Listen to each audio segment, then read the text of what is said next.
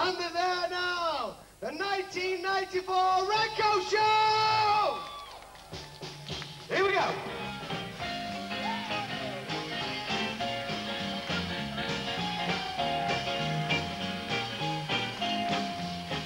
The appetite for holidays in Britain and Europe grew rapidly during the first half of the 20th century. A practical and economic solution to this was to create self-contained holiday zones. For the first time, large numbers of people could be given a holiday away from home at a price they could afford, and in an environment that was dedicated to offering what for most was an entirely new experience: organised leisure. Down to Butlins for the sunshine, voila!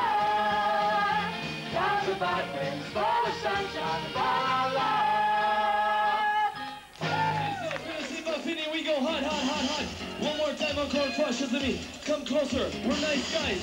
Ali, Josie, Ali, here we go. 1, 2, and 3. Over the years, the pioneers of this particular form of tourism, such as Butlins in Britain and the Club Méditerranée in France, have had to adapt to great social and cultural changes.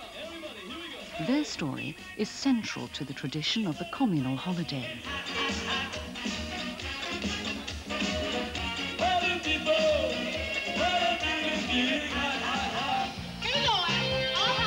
Communicate the space and time. Let music occupy your mind. We have this party song. Before the war in particular, before even Butlins, for example, got underway, there was a fair range of different types of holiday camps. There were vegetarian camps, there were political camps, there were good living camps, there were athletic camps, there were Quaker camps. Oh, goodness me. Orwell had a great swipe at them, if you remember. I think it's in Wigan Pier, where he talked about all these vegetarian Nancy boys in their shorts with knobbly knees. And you knew what he meant. There are some lovely pictures of George Bernard Shaw in his knickerbockers holding forth at these camps. But nearly all of them, and this is the point, they were camps with a sort of purpose. There was a hidden agenda or an explicit agenda.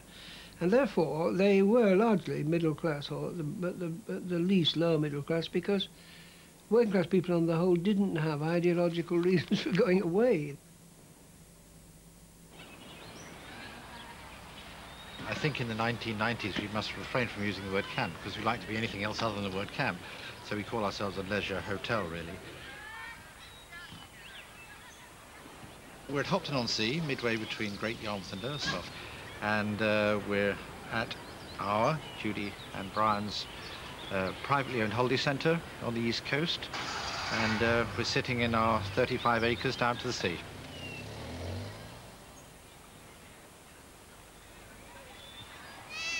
Grandfather obtained the idea from holidaying at Caister Camp, which was then under canvas.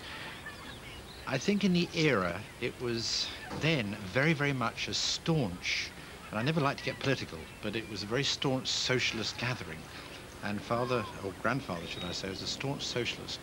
And he went there and enjoyed the fun and games in that people in that era went out and picked their own vegetables in the fields, and they brought them back, and in front of the campfire they had sing-songs, and inspired with the idea of all the camaraderie and the fun and games, which was all very much part and parcel of the industry.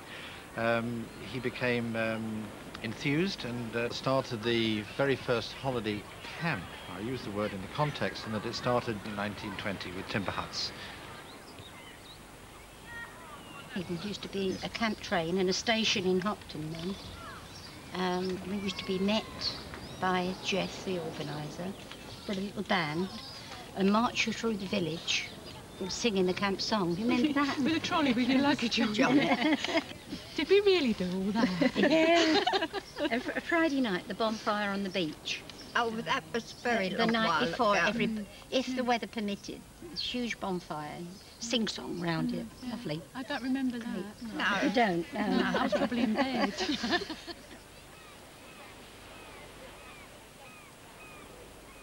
But I can remember the pigs on the bottom field. Yes. They used to breed their own pigs and slaughter them, I think, for the bacon. And coming from London to see the piglets I thought it was wonderful, sort of, you know. And they were walking fed around there. by the Scraps.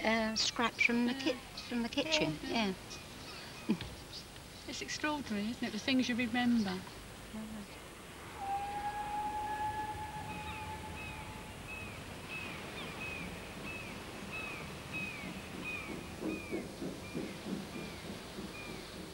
The number of smaller holiday camps, such as Potter's, continued to grow during the 20s and 30s. But even by the 1950s, the vast majority of people continued to spend their annual holiday in the traditional seaside boarding house. We went to painting quite a lot, and if you're in a guest house and after breakfast they want you out, you know, and they don't want to see you again to the evening meal. I mean, Oliver and I have sat in the deck chairs with our top coats on the beach, like, you know, but they didn't want to see you. Yeah. And beyond that, I mean, that's how Billy Butlins started this thing, isn't it? He saw people huddled in shelters, bus shelters, out the rain and he thought, well, this can't be so, you know, this can't be right. And that's where his idea came from, to open up these camps so that there was something for them, they were under cover, there was plenty of entertainment, you know.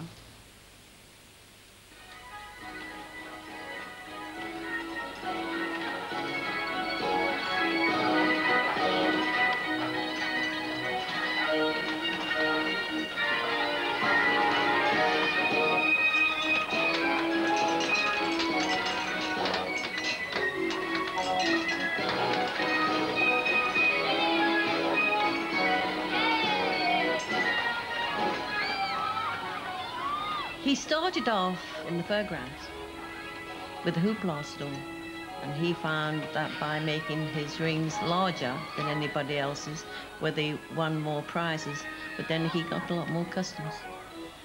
Then I suppose he was looking at the crowds of people going through the fairgrounds, what did they do? And nearly always a fairground was on a seafront, and he was staying in some of the boarding houses himself, where the people had to get out, and I think that all connected it up.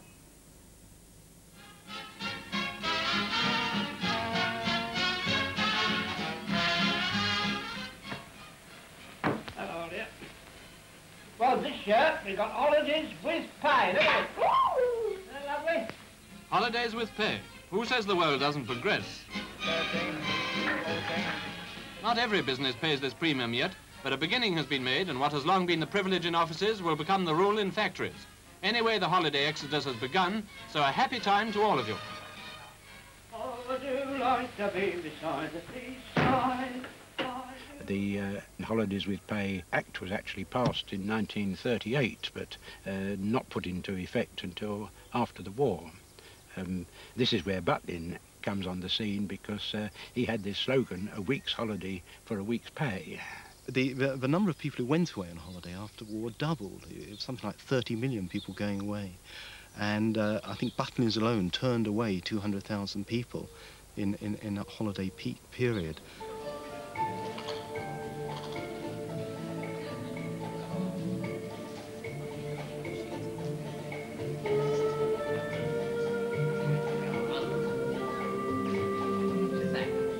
We were talking about cancelled 10, 12,000 people.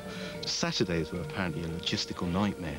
You had something like 5,000, 6,000 people arriving with suitcases standing around, queuing, filling in forms, being taken to their chalet. Meanwhile, at the other end of camp, another 5,000 or 6,000 were leaving. So the whole thing really was a bit like a military operation.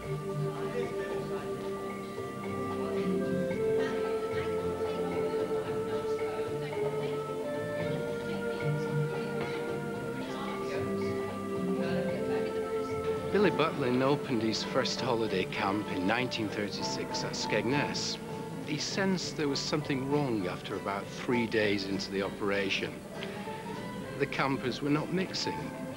So he called upon a chap called Norman Bradford. Now, Norman, he said, pop out to Skegness and purchase a blazer. Norman came back and he found a yellow one, a white one and a blue one. Billy was still unhappy about this blazer. He wanted something bright and cheerful. He said, go out again and have a blazer made up in red. And he did. following day, Norman went on the stage, wearing the now famous red jacket, white flannels. Good morning, campers. And everybody shouted back, good morning. He got it. Billy shuddered with excitement. The red coat was born. When I was a child, the Redcoats were my role models. I was infatuated with them, if you like. I used to come on holiday. I used to love to see the Redcoats. I used to get all their autographs. And to me, they were the most important thing of my whole year, you know, that holiday at Butlins and just to see the Redcoats. And it was just been my ambition to be a Redcoat, and here I am. I think the Redcoats' job is still very much to break the ice. But you'd be surprised when people are on holiday, especially at the Butlins, they come and they'll join in where normally they wouldn't in everyday life. Everybody thinks, well, what the heck? I won't see any of these people ever again after Saturday, so we might as well.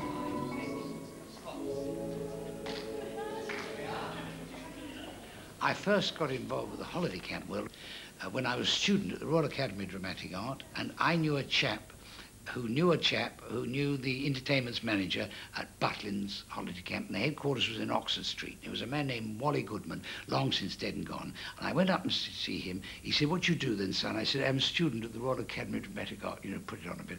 And he said, "Oh," he said, "I could do with you." He said, "We like redcoats with posh voices." Everybody wanted to get up and do a turn. He would say, "Come on, join in. Who can hold their heads under water longest without drowning?" competition. And one of them called, "Yes, that's my bum." You would not believe this. And they were, instead of having the most glamorous grandmother or the most beautiful ankle competition, they had all holes and people stuck their bums through. Yes, yes, folks, it's the "that's my bum" competition.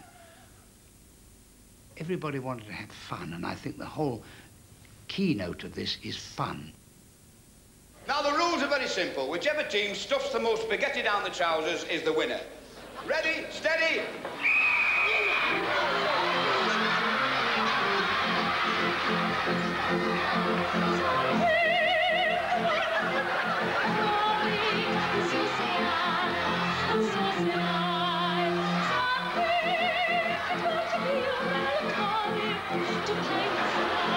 You might have warmed it up first.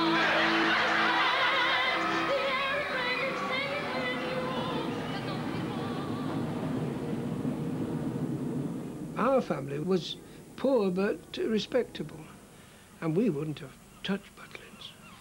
We wouldn't have wanted to join in their Knees Up Mother Browns or whatever. And then after the war, I became an adult education tutor to the Workers' Education Association. And we had another suspicion of the Butlins things. We thought they had a vaguely sinister edge in that they persuaded people they were happy as the war when they're doing fairly mindless things in large crowds. And we were very earnest and moral and all the rest of it, and we didn't approve of that. It's all very well for people to stand on the sidelines and say, well, you know, this is taking away people's individuality and it's regimented and everything else.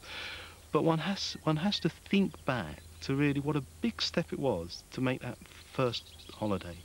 The end of the 1930s, even into the 1940s, there were families that didn't own a suitcase, families that never made arrangements to leave their house before. What do you do with a cat? What do you do with Auntie next door? All these kinds of things, and it was a great adventure. And the great formula that Butlins and others offered was that they would provide a program. They would provide that first step. Yeah, our first one was at Clacton. And, oh, that was quite an experience, really, because we'd been used to we had gone to a small camp before, but when we went there, it was so huge.